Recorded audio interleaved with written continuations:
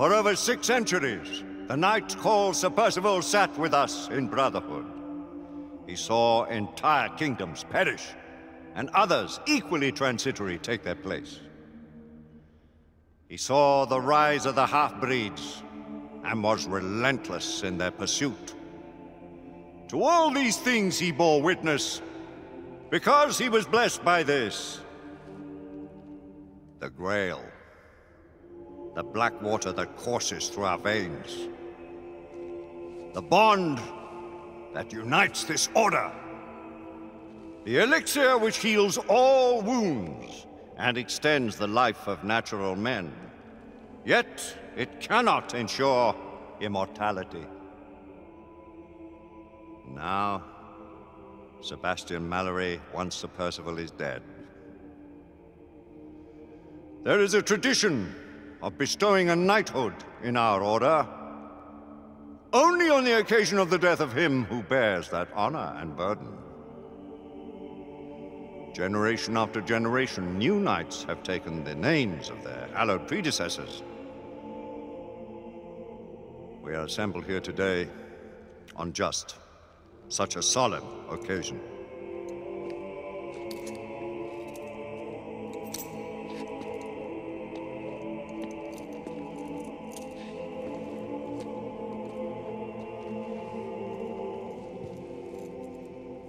From blood of old,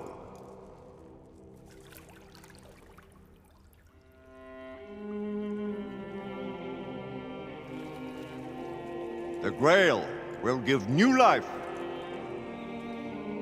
to you, Marie Joseph Paul Yves Roch, Gilbert de Mortier, Marquis de Lafayette.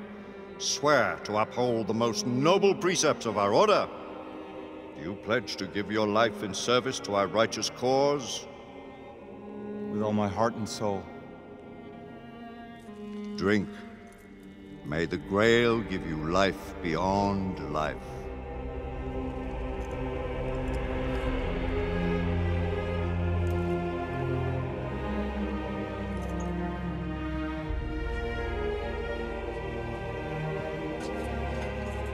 By this communion, you are bound to our sacred order.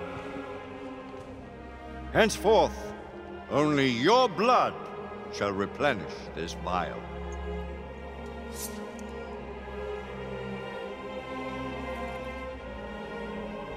May the black water serve you well.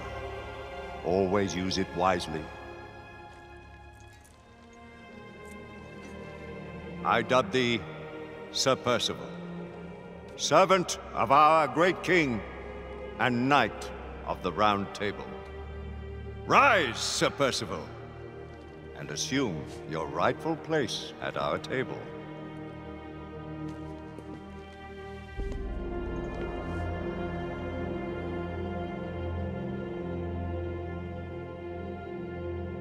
Guards! Remove Sebastian Mallory's body from the council chamber and take him to the crypt.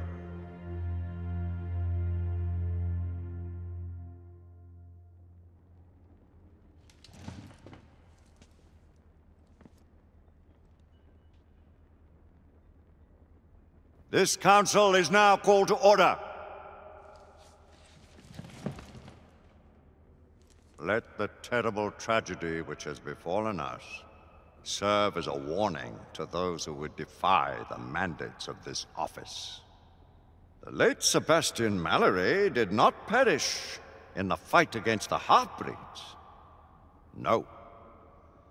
He died a victim of his own heedless enterprise and the negligence of those sworn to uphold the highest standards of duty and sacrifice. And to what purpose? Lord Chancellor, I must... Public buildings destroyed. Innocent citizens placed at risk. Incalculable damage done to United India Company property. It is only by the mercy of Providence that an even greater disaster was avoided. All this while not a single rebel was taken into custody. On the contrary, by their rogue actions, the knights in question may have done the enemy a great service. The Lord Chancellor perhaps speaks too harshly. He would do well to remember that Sir Percival's force did uncover evidence of a rebel effort against the... Circumstantial evidence! Mere supposition, all of which resulted in a deplorable calamity. I will hear no more of the matter. With respect, Lord Chancellor. Sit down, Sir Galahad! With respect! I too have lost a friend. More than a friend. A brother. You do great wrong to sully his name in such a manner. You dance on the very edge of insubordination, Sir Knight. I am apprehensive of my responsibility in this affair. Yet if the same circumstances should present themselves, I would do exactly as I have done. As Mallory wished.